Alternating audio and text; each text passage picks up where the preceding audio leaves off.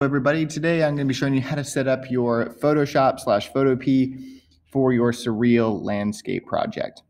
First things first, we're going to go to File and we're going to click New.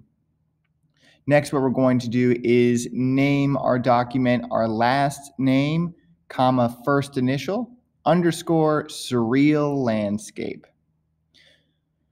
From there, what we're going to do is we're going to go to where it says Print.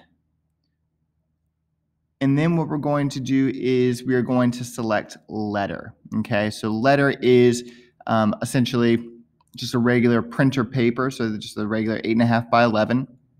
We'll go ahead and select that. Next, you need to decide if you want to start off with your photo or your collage being landscape or portrait. Meaning, do you want your image to start off being short and wide, or do you want it to be tall and skinny?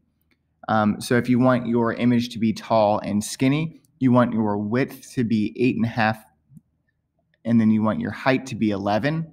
If you want it to be landscape, so you want it to be wide and short, then you just need to click these little arrows here and you'll just switch those dimensions. So your width would be 11 and then your height is going to be 8.5.